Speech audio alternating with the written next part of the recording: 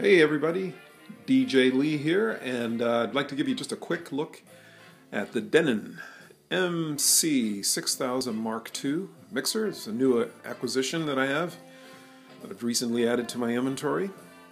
And a couple things to keep in mind as a way of disclaimer. This is a 4-foot table that I often carry with me because as a mobile DJ I'm often stuck in little tight places, and so having a 4-foot table handy is a real good idea. Obviously, if you can get a 6-foot table, 8-foot table, that's always better. What I have here is an example of a setup that I might use if I was at an event where not only was I going to be the DJ, but I was also going to provide audio support for performers. Maybe they're going to hand me some CDs to play while they do their performance, or maybe even a thumb drive. So rather than plugging something into my laptop, which I'd prefer not to do, I have the NDX400 CDJ, which is an awesome piece of equipment.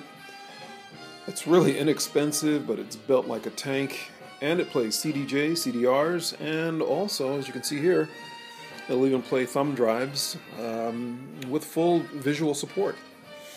So I have that tied into my line 2 of my mixer portion of the Denon MC6000mk2. So that allows me to just kind of flip a switch and go from my 4-deck mode on my software, if I'm using that, and just go right into controlling the CDJ. On my line 1, I always keep an iPod hooked up. I'll use that during setup to play music, or breakdown to play music, or if for some reason I have a problem with the laptop, I can actually shut the laptop down completely and reboot everything and still have music going through the mixer portion of the unit. One thing that was mentioned in some of the reviews in terms of the functionality of the 6000mk2 was the look of the jog wheels, that they had changed that a little bit. They made them that glossy, smooth touch. I'm not sure why people were upset, but all I can say is it feels nice, it looks classy. It's well built, just like the MC6001. There aren't a whole lot of changes on this unit, from what I understand. I didn't own the 6001, but there are a few things. Obviously, it's compatible with other software that the one wasn't. I think the transport section here, there's a few different knobs, which I'm not exactly 100% familiar with yet, but getting used to it. But it's a solid unit, it's attractive looking, and best of all for me is that it is small and compact. The coffin that you see here is actually the coffin that I was using for my Denon MC6000, which I still have and still will use as my backup and also as my home unit.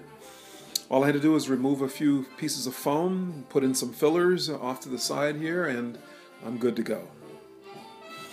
Now, it's a full-fledged MIDI controller and mixer, so I don't really need to use an external mixer, but because I'm a Bose DJ, I do have the Bose T1 that I use as an external mixing board, and the main reason is to give me some additional mic inputs. Of course, the MC6000mk2 comes with 2 mic inputs, so that answers a lot of issues that I had with some of the other models. But I still like the interface, so I use it, and it's a nice little, they work together very nicely as a team. Anyway, there's a quick look at how I use the Denon MC6000 in terms of my setup. That's it for me, DJ Professor Lee. Have a good one.